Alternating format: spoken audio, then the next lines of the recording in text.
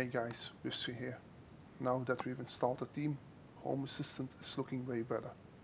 However, the weather card is still boring, so let's fix that. Let's go into HACS, go to plugins and look for a weather card. Click on the animated one and click install. This should only take a few seconds, so let's wait for it. Once that's done, it says it's not loaded, so we still have to add it to our Lovelace resources. Click on add to Lovelace and yes. Now Home Assistant is still in development, so it's not that amazing with custom cards yet. We have to set up a manual card. To do so, look at the configuration in the description and copy part of it. I'm gonna skip the name part.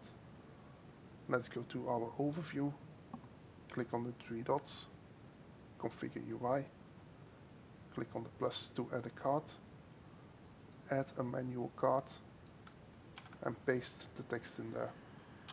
Make sure our indentation is correct.